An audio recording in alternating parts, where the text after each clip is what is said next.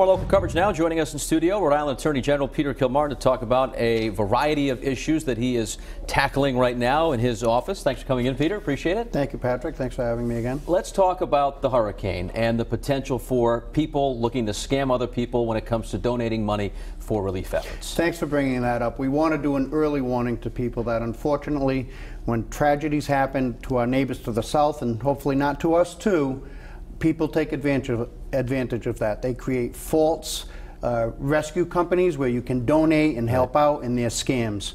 They will just take your money. So go to websites, go to a trusted website such as the American Red Cross, and donate through a known quantity. Don't get scammed. Don't let your good hard-earned dollars that you want to legitimately donate go to some thief who wants to just take your money. The other scam that happens too, and this may happen especially if Michelle decides that the track may hit Rhode Island, people will call up and say, the National Grid, pay your bill. We don't want to turn off your power during the hurricane. Right. And they especially target the elderly. We want to warn people that's not the way National Grid works. Don't fall for it. Report it to us, report it to National Grid, and most of all, report it to your neighbors and friends. All right, good tips. Let's talk about the opioid crisis, a huge issue not only in Rhode Island, but nationwide. You've joined with other attorneys general to crack down on a company that makes an opioid treatment drug. What is this company accused of doing to warrant the lawsuit? Well, there's a pharmaceutical company named Reckitt, and what they've done is they had a product called Suboxone, which basically would help treat heroin addictions and opioid addictions.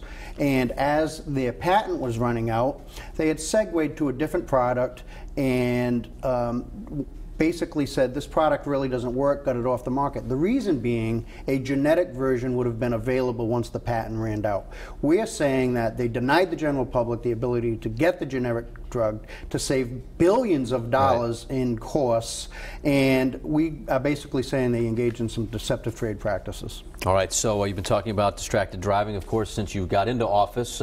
Tell us an update on where your movement to try and crack down on this is right now. Well, right now we're kicking off the campaigns in the high schools again. Yep. We've been to over 50 or 60 high schools over the course of the past few years.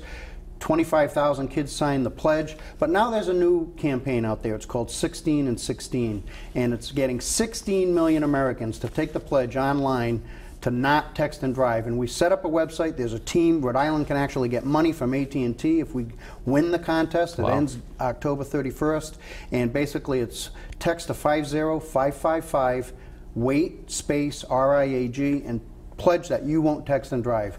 Hopefully we win the contest, but at the end of the day, it raises awareness, and hopefully we keep our roads safer. All right, thanks so much for coming in. Great stuff as always. Really appreciate it, Peter. My pleasure. Hope to see you again real soon. And for more on this interview or that website that Peter just mentioned about trying to win that contest, just go to our website.